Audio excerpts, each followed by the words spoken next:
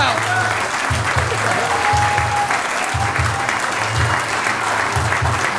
This is a big family.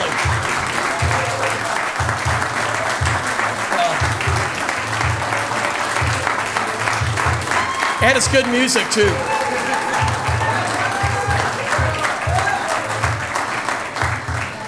Well, ladies and gentlemen, thank you for being here. You are family, friends, but really it's family, extended family. And tonight, we're going to say right up front, I want you to know that I am 100% all in holding this district for the 118th Congress. We're 100% all in taking back the House, putting a new speaker in there. And we're going to be 100% all in and fighting for, we don't have races here in Nebraska for the Senate, but we're going to help. Because we want to see Senator Fisher with a gavel in her hand again, don't we? Yes. So right up front, my message is I'm 100% all in. And we got to be in this district. This district is 37% Republican, 36% Democrat. Rest are unaligned or independent. R+1 officially. I knew when I got elected in 2016, there was no sitting in neutral. It's about hustling day in and day out. There are days, and the staff here will attest to it, we do 15 meetings. That's on the high end, I'll grant you that. But you can't leave nothing on the table, and we've never left anything on the table in any race that we've done. Now the first race, as the governor mentioned tonight, Governor Heineman, we were the only challenger to win, to defeat an incumbent. And then 18, there was a 40-seat blue wave that we had to go against. And then at 20, we had our own challenges with suburban America, did not vote for the GOP at the top of the ticket. We've had to overcome all that. We cannot take it for granted this race. We know that we're going to have to work our hardest. Now, I like where the winds are blowing, but we cannot take it for granted. I want us to say this to you, too, up front. Thank you for allowing me to represent you. I do not take it for granted, and I am grateful to you. I also want to thank the Lord Almighty, our Heavenly Father. I know for a fact that God's been overly graceful to me and my family and, frankly, our country, but I am grateful to Him.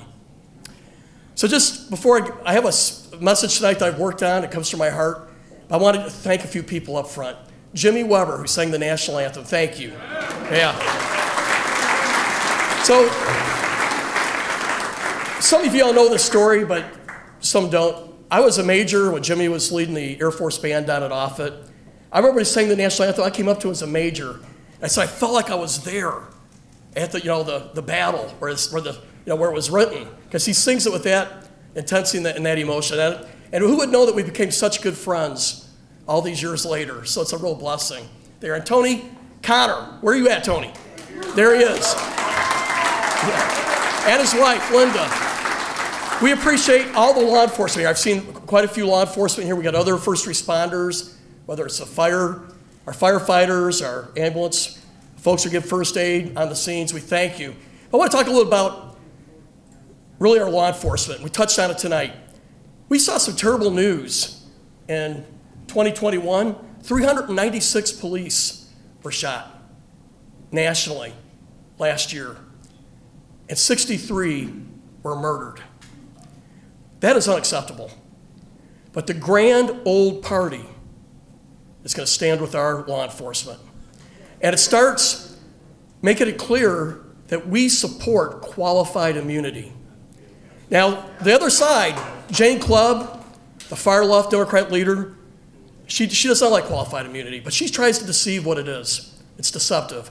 She tries to treat it like unqualified immunity, as if a policeman can do whatever they want and be protected. It's qualified immunity. That protects policemen and women who are doing their job right, following the rules, following the procedures. When they do that, then they get protected from trivial lawsuits. And if we don't have that, gang members, other criminals will harass our police with trivial lawsuits, even though they're doing things by the book. My two opponents, they're not for qualified immunity. We know Jane Clubb's not. We know the leadership in Washington on the Democrat side are not. They want to strip that away. And that is an attack on our police. The Grand Old Party will not do that. We're going to stand with our law enforcement. We're going to stand with Tony. Thanks. And we appreciate our mayor. Just think about this. All major cities in America, almost all of them, are run by the other party. We are blessed to have a Republican running one of the largest cities in America. And look at the difference. We're about number 1, number 2, number 3 in almost every category. Whether it's where to raise a family, where to start businesses, education. Our crime rate went down last year, while the rest of most of the major cities, it went up. That's a testament to you and really the broader team that we have there. But thank you, Mayor Stothert. Thanks for your friendship. And Governor Heineman, I didn't know Governor Heineman well until I ran for Congress. But you know, I like studying history, and I like studying military history and politics. He should be a PhD. He's a maven in this stuff. But I love getting his advice and his counsel and his friendship, and it's fun because we got some common interest. So we appreciate it. Thanks for your comments today. First Lady, thank you for being here. Governor Ricketts did call today. He couldn't make it. I appreciated his support since day one. I appreciate his support now. I appreciate you and your support. Senator Fisher, a great friend, counselor, advisor. She's on the Ag Committee in the Senate. I'm on the Ag Committee of the House. I'm on the Armed Services Committee in the House, and she in the Senate. You got to get something through both houses, right? So we push them, things that we like, and I've been able to get 13 bills signed into law. A lot of it because I work with Deb Fisher in the Senate side, helping push our priorities, and vice versa. I'm here to support her too. But we are working things in the Ag and the Armed Services together from the House and the Senate. It's a great partnership. And right, I do text her once in a while. She texts back, by the way. What I love though is I love the honest candor and advice. And before I go into my main part of my message, I do want to thank Hal Dobb and Mary. Thank you, Mike Foley, for your friendship. We appreciate it. So what's my message today and why I'm running? It is simple. I love our country. We love our country. I'm an American exceptionalist. I believe we live in the greatest country in the world. But you cannot take it for granted. I believe what Ronald Reagan said, we're the shining city on a hill. What shines? It's our freedoms, our rule of law, equality under the law. We're not perfect because we're human, but we have the best system possible that allows imperfection to be the best that we can. I love what Abraham Lincoln said in the dark days of the Civil War, when he says, as a nation, we are the world's best hope. But ladies and gentlemen, we are under stress. We are hitting tough times. We cannot take it for granted that we can just pass this country on like we've had it. It's going to have to be fought for, and it's going to have to be contended for. I'm here tonight because I love our country, and I'm going to fight for our country because I want our kids and grandkids to enjoy the freedoms, the prosperity, the opportunity that we've only known. So I got two tasks, I think, tonight that we have to look at what it's going to take to get this done. But I'm going to tell you right up front, I wish it was easier, but these two tasks and the answers are not necessarily cohesive. There's friction. But that's life. There are some ambiguities in life. We take it on. I know that I am up to the task for both of these. You are up to the task for both of these because we love our country. But what is the first task? The first task is we had a president elected last November who ran as a centrist, as a steady hand, but to be candid with you, he's gone full Bernie Sanders. And we have a government where you have a 50-50 Senate and a 5-seat minority in the House out of 435 seats. And with that, they're trying to transform America. It's not my words.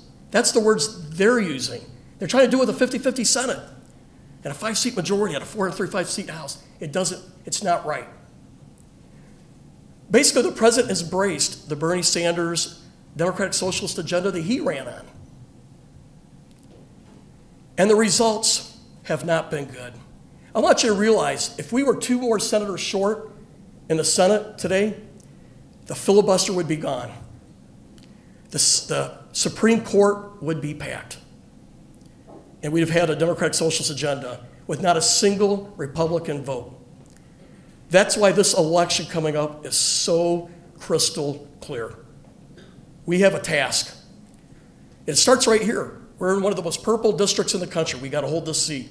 But we're going to have to work with our teammates because we must retake back the House and we must retake back the Senate. Why?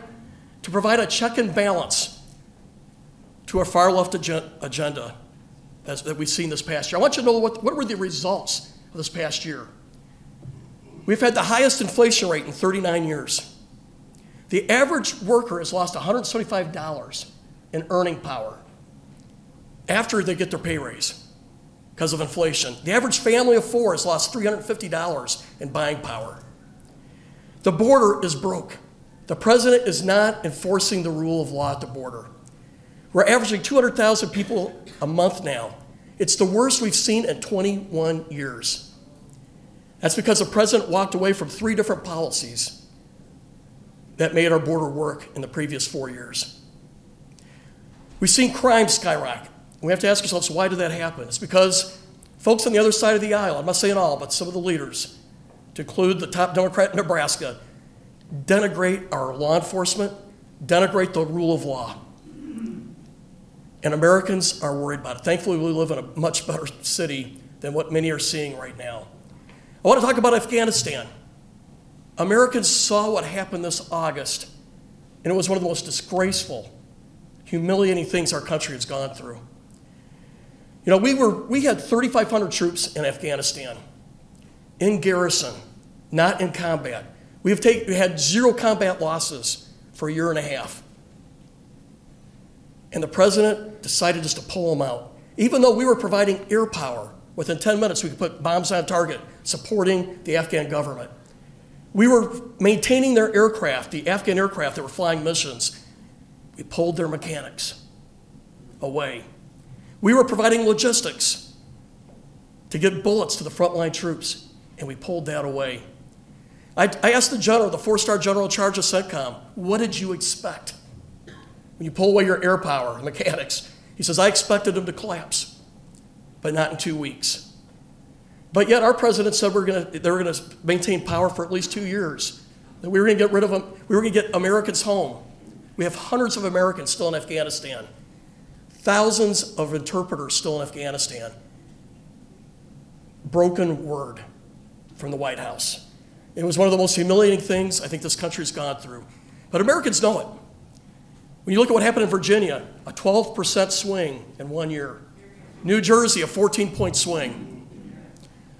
We have wind at our backs because the Americans see the reality of what's going on. But we cannot take it for granted. We're going to have to work our hardest all the way between now and November to provide that check and balance. But that's our first task. Here's the second task. And we're going to have to figure out how to put this together. Our country has been the world superpower. We are the shining city on a hill. But China's economy is slowly surpassing us. If they're about 95% of our economy, they're growing about 6% a year. We've been averaging 2%, a little higher coming out of COVID. What's going to happen if China surpasses us economically and then beyond? There's technologies out there that they are ahead of us right now. Hypersonics, some portions of artificial intelligence. They're investing 9% of their GDP on their infrastructure to make the most world-class, state-of-the-art ports in the world so they can beat us economically. And I ask you, what is the world going to look like in 20 years or 30 years if by chance they are the superpower? We have been the shining city on a hill because of our values. They don't share our values. I'm not about the Chinese people. I embrace the Chinese people. It's the communist government that I'm referring to. They do not share our values. They're committing genocide against the Uyghurs. They are persecuting Christians. There's been 5 people I know of at Wuhan that just disappeared because they were telling the truth. So we're the shining city on the hill, but if they replace us, that void will not be filled with our values. So my message here today is, in this second task, we're going to have to get our house in order. We're going to have to start working together if we want to maintain the world's superpower, be the voice for freedom. So we got 2 tasks. Fight for our values and what we believe in that made our country great, but also be Americans so that we can grow and be strong and competitive so that our kids and grandkids have what we've always enjoyed. I'm up to the task. When I look at my values, I've been rated 100% pro-life, 100% Second Amendment, I'm 100% all Bill of Rights. I love them. 100% support for small business. That's what I've been rated on. 100% by the farmers, and 100% by faith coalitions. Those are my values that represent our values. I'm a federalist. I believe power should stay at the local level. I want to keep power of Mayor Stothard to the max extent possible, out of federal government. I believe in peace through strength. I believe that the family is the most important institution in our country. But I've also shown that I can work across the aisle because America has to come first. The Senate Ground Committee's rated me the #1 elected official in America for reaching common ground. Georgetown's rated me 15 out of 35 for seeking bipartisanship. The Chamber said I was 2 years in a row the #1 GOP in the House for seeking consensus. We got to do both. By the way, with that and with our friendships and partnerships, we've delivered great results. We've restored, the money is there to restore Offutt Air Force Base, the 2nd largest employer. We worked that very hard. And I worked with Doug Fisher immensely, also Jeff Fortenberry, who was on the Approach Committee. We've restored Camp Ashland. We have worked together, again, I'm having to look at Deb on a lot of these issues here, Senate-House duo, to reauthorize the CHIP Act for the VA so we can now do the inpatient facility and modernize that. Through my work in the Ag Committee, but through support with Doug Fisher, we were able to stand up the Foot and Mouth Disease Vaccine Bank, an initiative I had on the House side. Because if we ever had an outbreak, our trade, our beef and pork trade would be shut down for 5 years. We need that insurance policy. This year it becomes operational. Homegrown right out of Nebraska here, I may say, at our Ag committees. 4 years ago, I also saw where the Homeland Security was failing to pass intelligence data and stuff to the states, the governors. I was able to get legislation passed that standardized for all 50 states what the responsibilities of Homeland Security is in supporting the states, and that is law. I won't go through all my 13 bills. I will say I'm most proud that when I was elected 5 years ago, the readiness of our military was the lowest it had been in 40 years, and we have turned that around. Our men and women in uniform deserved that.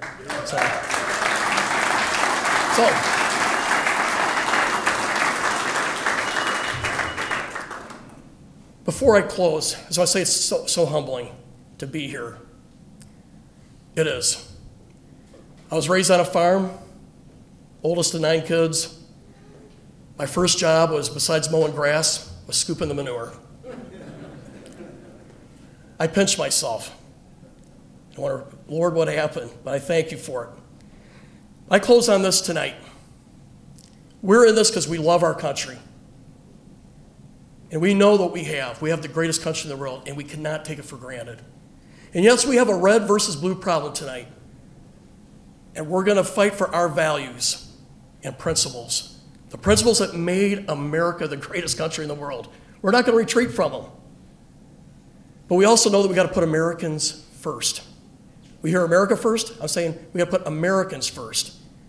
To know that we got to stand together because we got to make progress if we want to make our country the most competitive and powerful country and keep that in the world. So tonight, my message is, yes, on this red versus blue, I'm fighting for the principles of the red team. But let's not forget that we need more red, white, and blue. Thank you very much. Appreciate you guys.